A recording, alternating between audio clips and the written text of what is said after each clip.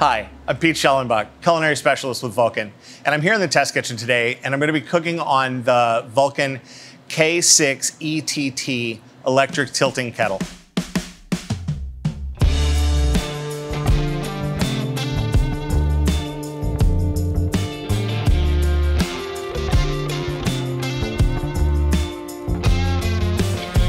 So like all of our Vulcan kettles, the K6 has embossed markings on the back to show you the volume of the kettle. Something to take note of is that the top marking, in this case a 6 gallon, the 6 gallon line is below the lip of the kettle. What that means is that there is a true working volume of 6 gallons as opposed to our competition that may have their 6 gallon at the edge of the kettle. That means that as soon as something comes to a boil in their kettles, it begins to boil over, which means that they don't have a true working volume as stated. The other thing to remember is that our rim is reinforced. Now, if you think about what everyone does when they're stirring things in a kettle, they stir and then knock the spoon on the side of the kettle.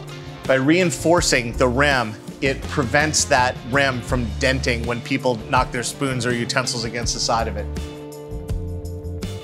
So this is a 2/3 jacketed kettle, which means that there's an inner wall and an outer wall, and that outer wall, 2/3 of that contains the heat source. The benefit here is that you get an even, gentle heat signature, not just on the bottom as you would on a stock pot on a stove, but you also get heat moving into the product from the sides.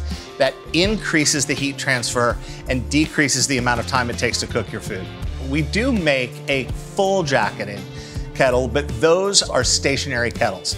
A stationary kettle is best for products that it is a single item that is going to take a day or so to cook because you're cooking in such huge volumes. Removal of that product is going to be more of a manual process as opposed to a tilting kettle where when I'm finished cooking, I can just tilt the kettle forward and empty it that way. Our kettles are constructed with a 3/16 gauge stainless steel liner, which is great if you're doing high acid products like tomato products, tomato sauces, things like that. You know that that stainless steel is gonna last. Our competition will only make a kettle with 3/16 gauge steel for a 60 gallon kettle and greater, and then for an upcharge, whereas our 3/16 gauge steel is in our entire line of kettles and standard. So one other thing with our kettle is that it has an ellipsoidal or a curved bottom to the interior wall of the kettle. And that makes it easier to stir, to remove product. And when you're cleaning or removing the product, it's easier to scoop against that curved surface and nothing hides in a right angle corner. For both rapid and even heating, our kettles have 3 heating elements built into them. The nice thing about the way that our kettles are made is that if an individual element goes down, that individual element can be replaced, not the entire heating system. So if one goes down, you still have 2 to work with until that 3rd one gets replaced. And when that 3rd one gets replaced, you don't have to replace all 3.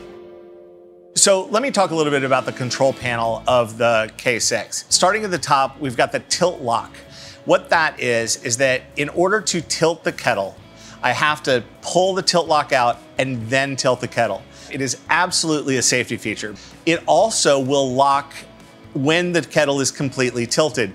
That means that you don't have to keep putting pressure on the handle while you're cleaning it out. You can tilt it all the way, it will lock there and stay, you can clean it out, then you release it and put the kettle back into its original position. Moving down the control panel from there is the temperature control dial, which moves from warm to simmer to boil.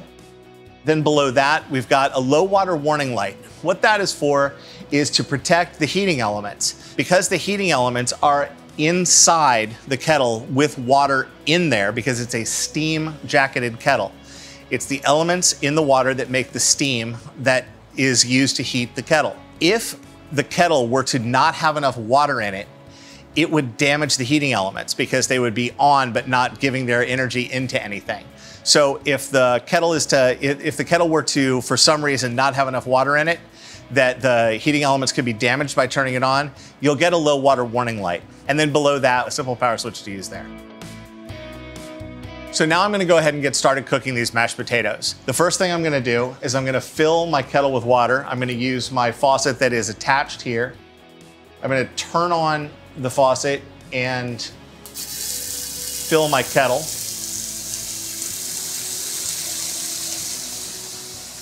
Then I'm gonna turn on the power switch, bring it up to temperature, and cook those mashed potatoes.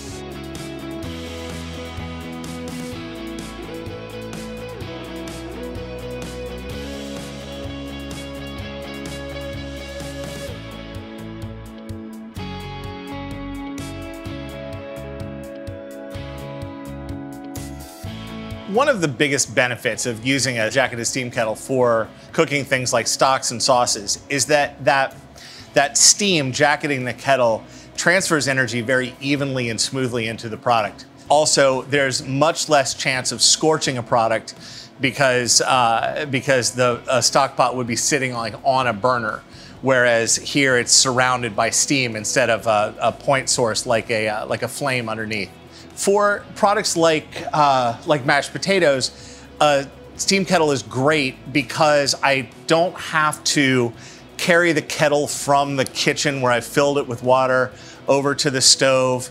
And more importantly, once the food has been cooked, either the stock, the sauce, or in this case, the potatoes, I then have to lift that heavy stock pot back off the stove, take it to the sink, strain it, and then come back with it. That is just inherently less safe than being able to do all of those operations here in one spot. Another benefit of steam kettle versus a stock pot on a stove is that 50% of the energy that you use to heat a stock pot on a stove goes around the stock pot and then up through your ventilation system. It's just a less efficient way of getting energy into the food versus a jacketed steam kettle where I've got all of that energy contained within the kettle.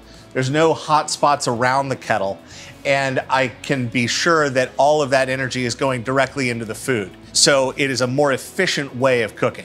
Another way that the kettle is an extremely efficient piece of equipment for your operation is that, like I mentioned, you don't have to babysit something in it. Once you get a soup or a stock started and set it to simmer, you don't have to have someone standing there working it all the time. That means that for that particular product, I have very few labor dollars attached to it versus like something where I've got a cook that has to stand there and stir or manipulate a product or flip things over. Those have higher labor signatures, if you want to look at it that way. A jacketed steam kettle is much more of a set and forget. I can set it and then go on to other tasks. So that lets me, as an operator, utilize my labor a little more efficiently. So when it comes to accessories on a steam kettle, we've got a few options. There are different faucet styles. I can have a swing arm faucet that moves right over the kettle. I can have a spray hose, or I can have both, like this one does.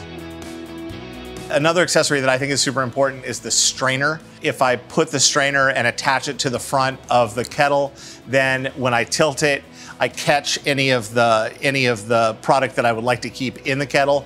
Or conversely, if I'm making something like a stock, I can draw off the liquid and keep the onions and bones and things like that in the kettle so I don't have to worry about transporting those. Then it's a very simple process to just clean that out.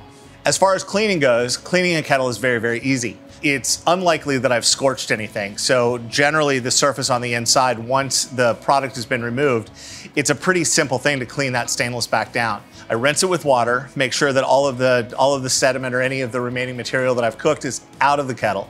Then a mild soap solution and a soft brush, also available as an accessory. A soft brush to clean that out. And then just another rinse with clear water, and I'm all finished.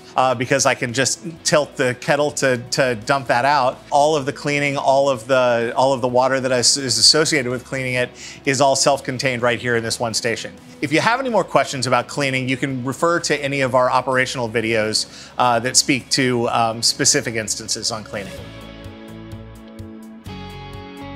The typical customer of a steam kettle is someone who needs large volumes of soups, stocks, and sauces that they can basically set and forget. Because of that gentle heat transfer, Once I set my dial at simmer, I know that I'm not gonna boil over. I know that I'm not gonna get scorching or hot spots in the kettle, and my product is gonna come out great every time. My potatoes are finished simmering, so it's now time to remove the water that I've cooked them in. So I'm gonna go ahead and turn my kettle off, and now I'm gonna attach my strainer accessory. I'm gonna put this here on the front of the kettle, and I'm gonna secure it with these bolts, these set screws, one on each side. That way I know that when I drain off the water, my strainer won't slip. Remember what I said before about the tilt lock? I'm gonna have to pull this out and then tilt the kettle forward. And now I'm gonna drain off the water.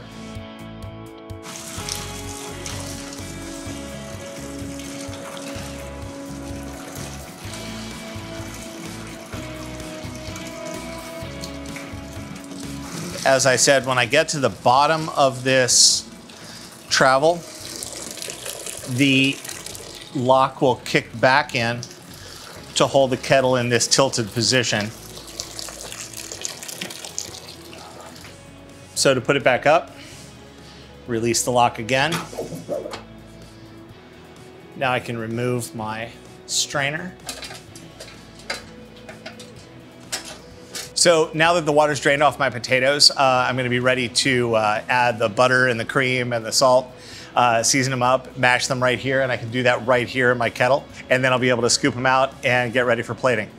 Today we made some mashed potatoes, and I'm serving them as sort of a loaded mashed potato. So I finished the mashed potatoes with butter and cream, and then I topped it with some bacon that I cooked off in our TCM combi, and a little bit of shredded cheddar cheese. Thanks for joining us while we cooked in our Vulcan K6 ETT tilting kettle. Our Vulcan kettles range in size from the little 6-gallon that we cooked in today, all the way up to 150 gallons. And all of them come with the Vulcan free equipment checkout. A technician will come out, check the installation to make sure that there were no problems with the installation, that you're up and ready to go. And the nice thing is that the warranty resets to that as the starting date.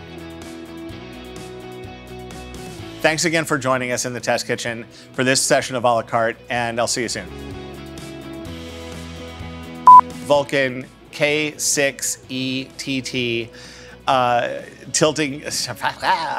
I'm so amazed that I remembered K6 ETT that I just forgot everything else about my entire being. Thanks again for, no, not again. I'm thanking you for the first time right now. Thanks for joining us while we cooked with our Vulcan KE7. Nope, that's not it. Thanks for, this is it. Do you feel it? Feel it coming.